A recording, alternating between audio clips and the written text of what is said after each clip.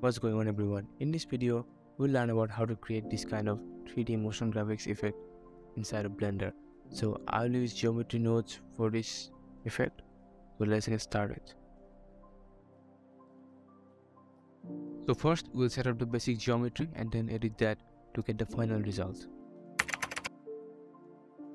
Here in Blender, we'll select this camera and light and delete it. Then select this cube and go up here to the Geometry Nodes tab. Let me zoom in a bit. Now here add a new geometry node group. In order to make this effect, we need to instance spheres into an icosphere. Let's go ahead and delete this group input and add an icosphere.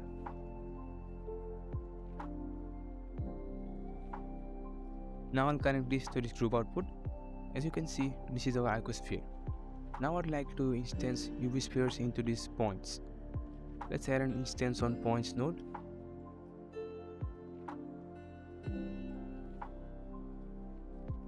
Then I'll add an UV sphere.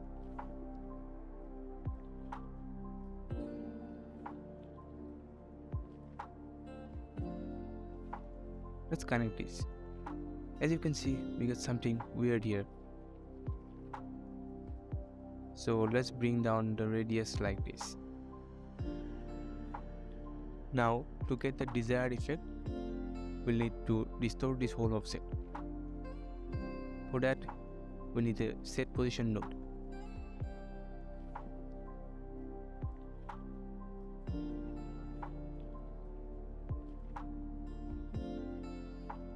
After that, we need a noise texture. Let's connect the color to the offset. You can see that this geometry is shifting.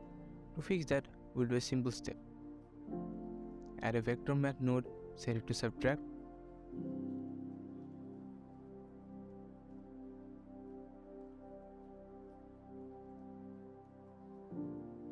And type 0.5. This will fix the problem.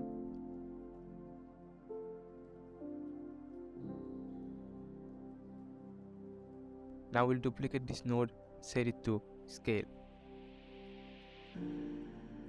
This will basically control the intensity of this effect. We can edit this noise texture like this. Let's set it to 4D. Now if we change the W value, we get kind of what we're looking for.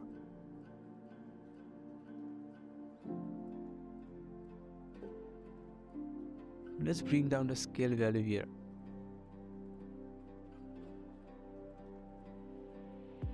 Radius also. Yeah, looks good.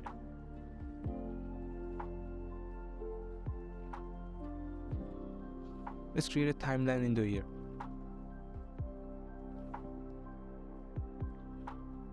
Set the duration to 120 frames, which will give us 5 seconds of animation.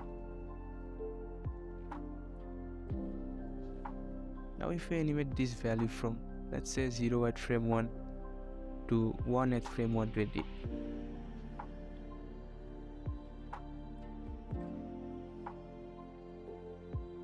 It will give us an animation. Let's set this to linear. The animation is jumping from the last frame to first frame. It's not looping.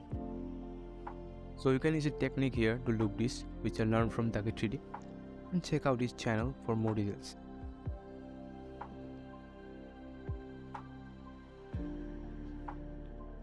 We can duplicate this node. Now let's add a mix node. Set this to color. Add this here.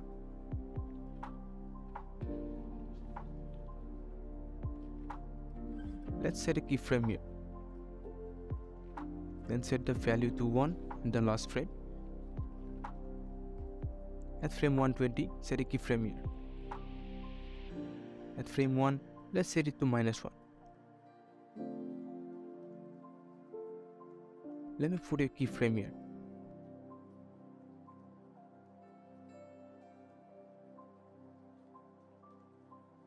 Set everything to linear.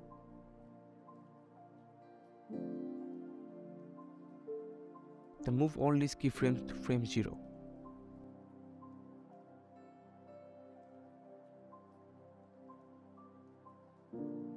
Now it's perfectly looping.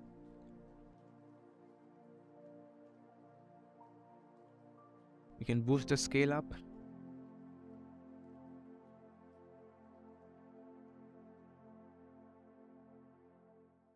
Let's add a shade smooth node.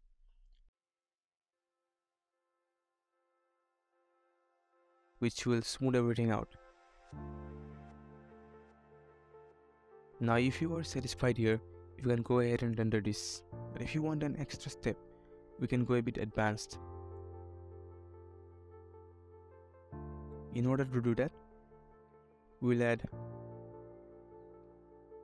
first of all, we'll visualize this icosphere by pressing Alt Shift left click. Now I'll add a delete geometry node.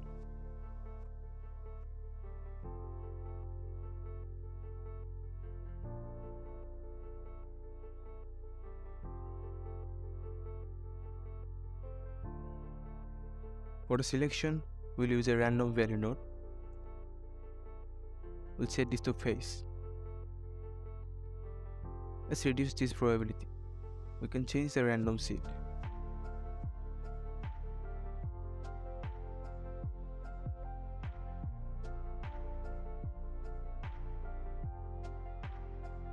Now let's connect this.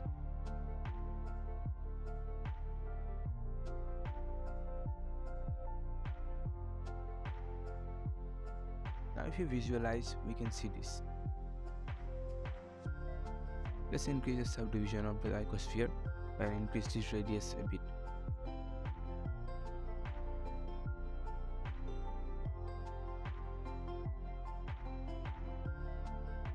Duplicate the instance on points node.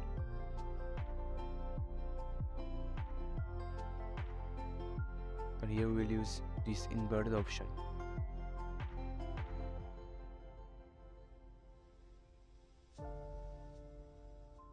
Instance will be the same.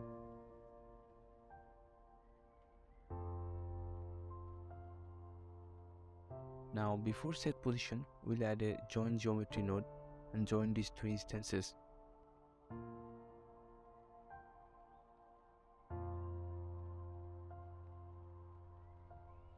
Let's visualize this. Let's randomize the scale here using a random value node.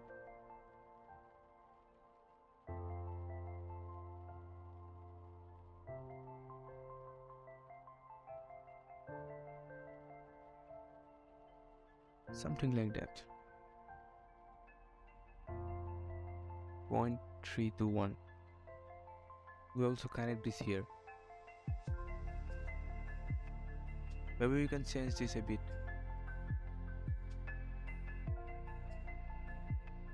Now we got an effect like this. So now to get the desired effect, we need to add a save material node.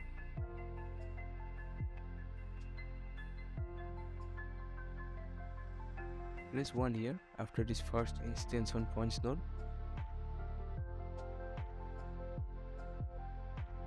Now duplicate this one after this node.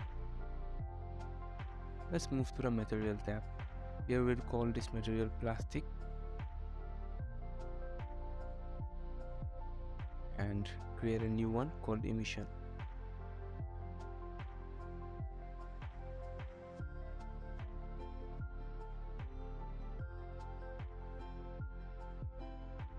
Maybe we need to adjust this.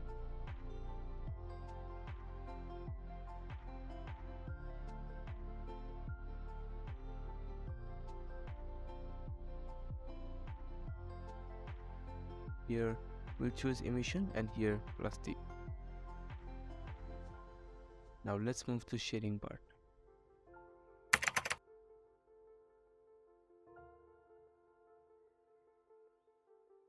So here we have the emission material. First we'll go to the plastic here. Set the color to something bluish like that.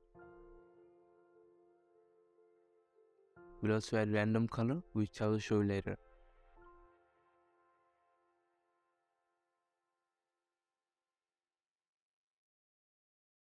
We separated the geometry and used the selection and inverted into the instances. So we get two materials here.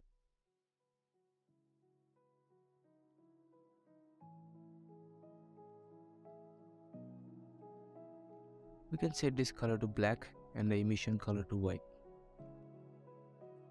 Set the strength to 2. As you can see, we're kind of getting the effect.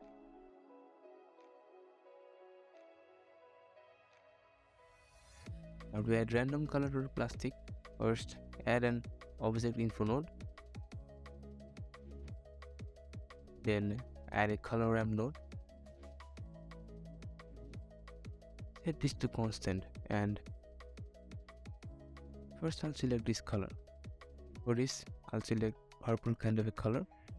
We'll not use more than 2 colors here.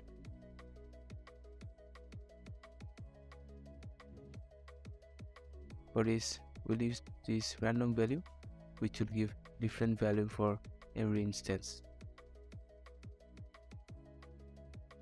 We'll current the random into this. Now you can see we got something like this.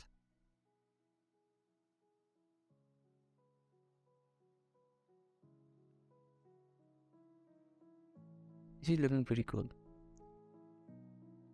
Here you can add camera, some cool lighting, and heat render. Thank you for watching. Don't forget to subscribe to this channel for more videos like this. Comment below if you like this video. See you next time.